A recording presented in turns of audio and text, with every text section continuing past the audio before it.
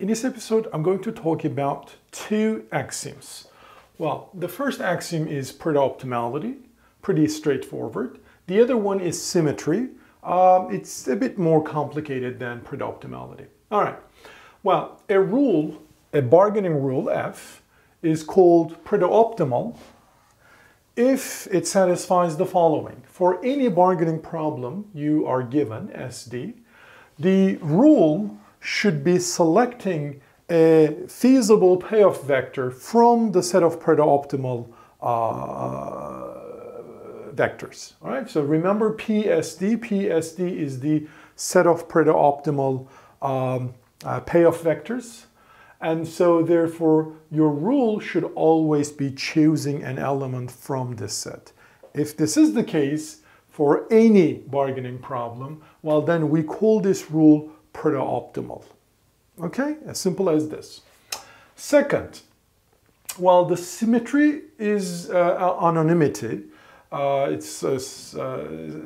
It requires a bit of additional notation, but the intuition is very simple. It basically tells us the following. If the bargaining problem is symmetric, well, then the solution should also be symmetric. All right, so that's kind of a fairness idea. All right, I mean, if, for example, they're going to split the cake and the players are risk neutral, etc. So it's a perfectly symmetric problem. And we also obviously define what we mean by symmetric problem.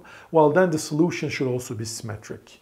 So how do we define the symmetric problem?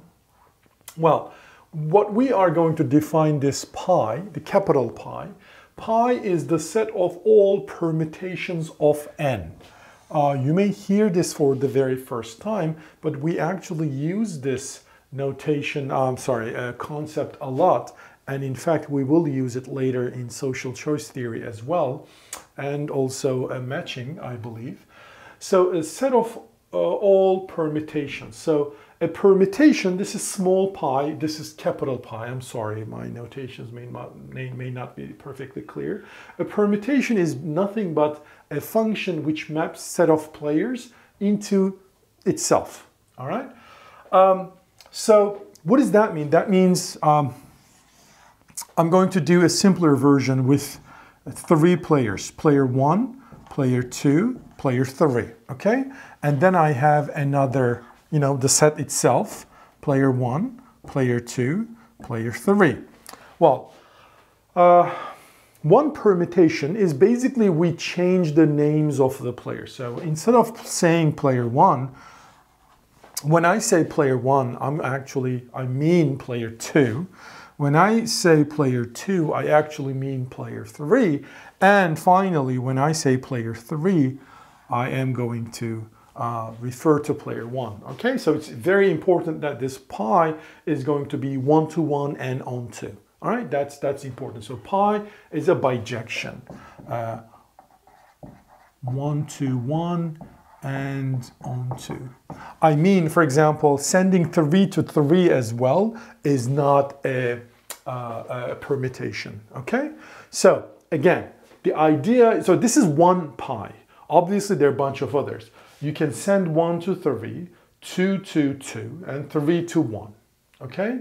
Or you can send 2 to 1, and then 1 to 1 itself, and 3 to 3 itself. 2 to 1, 1 to 2, and then 3 to 3. Okay? So you can generate lots of permutations. So all of those permutations basically create this capital pi set. All right?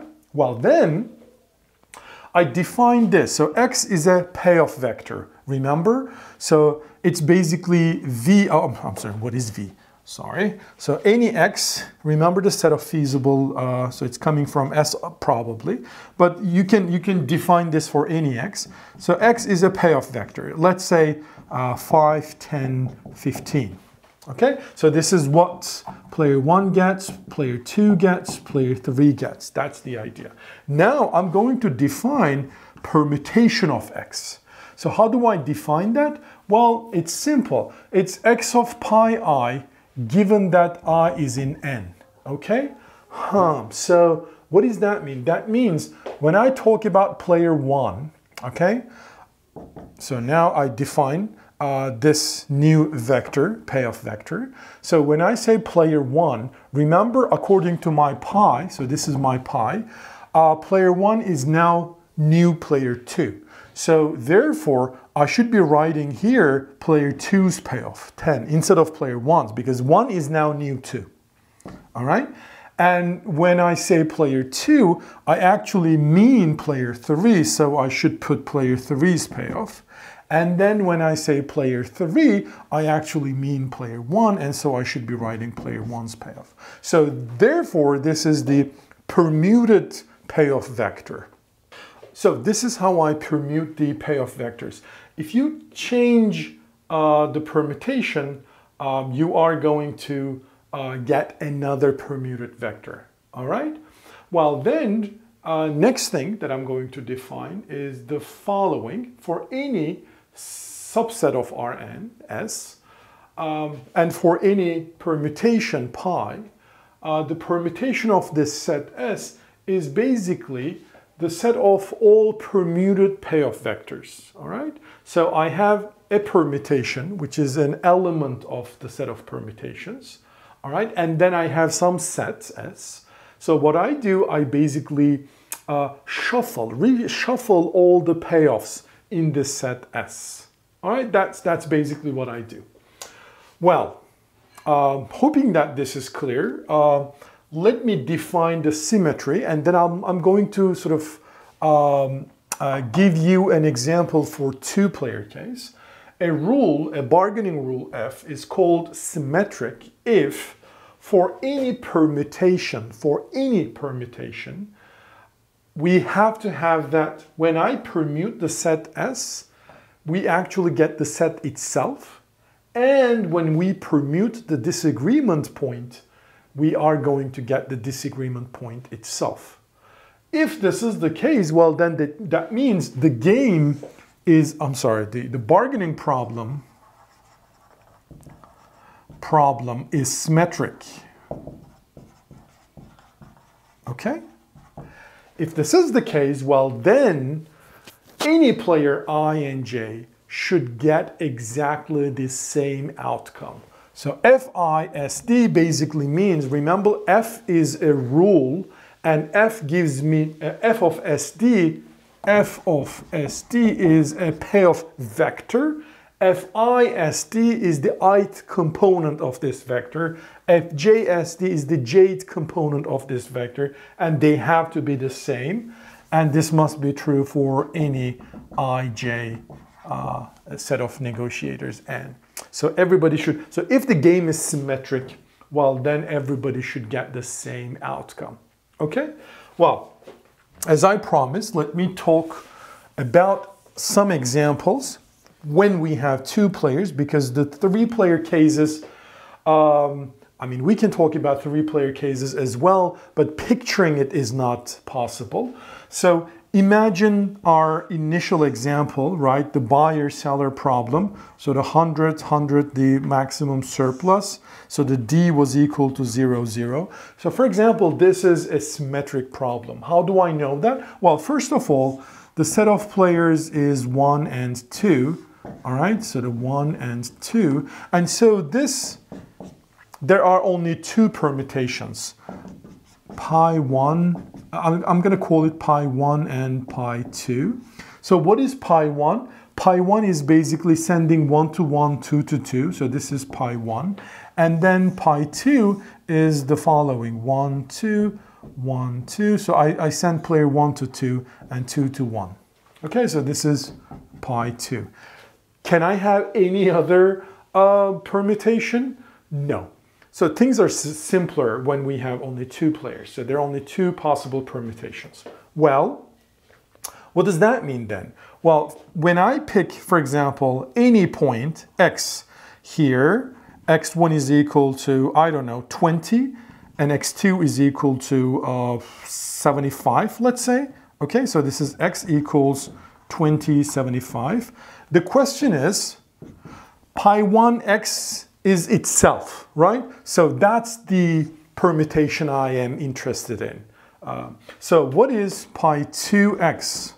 Well, remember, I am just renaming the players. Player 1 is now new player 2, and so therefore player 1's payoff should be indicated by the player 2's payoff. So it's 75-20 basically.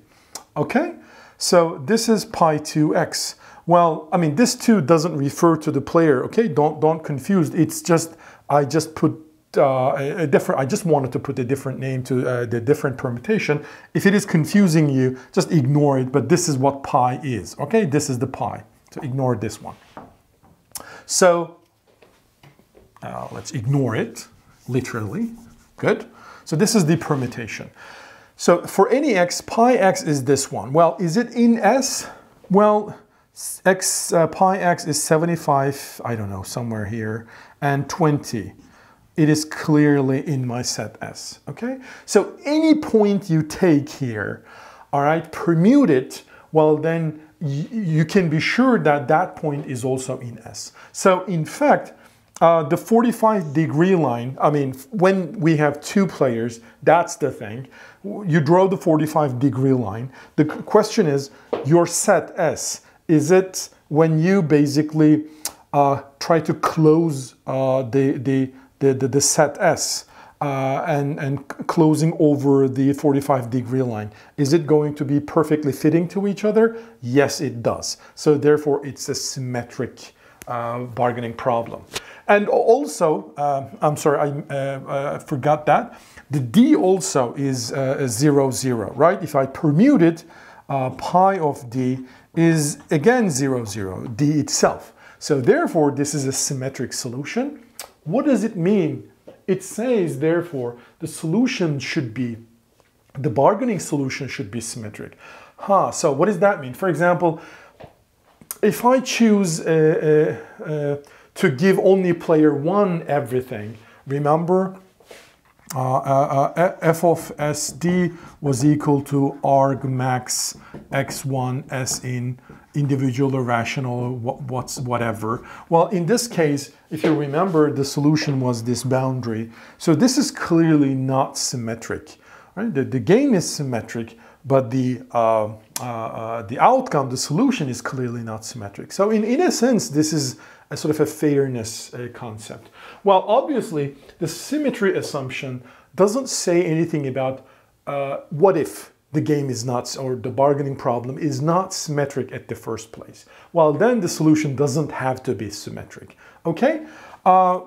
It basically imposes symmetry only if the game is symmetric.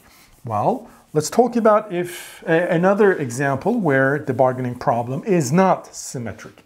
Well, once again, two players, but this time, for some reason, player 1 has higher utility, okay? For some reason, maybe he's more risk-loving, whatever. So this is 100. So this is what the bargaining set S looks like, suppose. Well, is this a... So this is where 100 is. So it's 100, 100. Oh, I'm sorry, this is 150 maybe. Yep. So is this problem symmetric? Does it satisfy this part?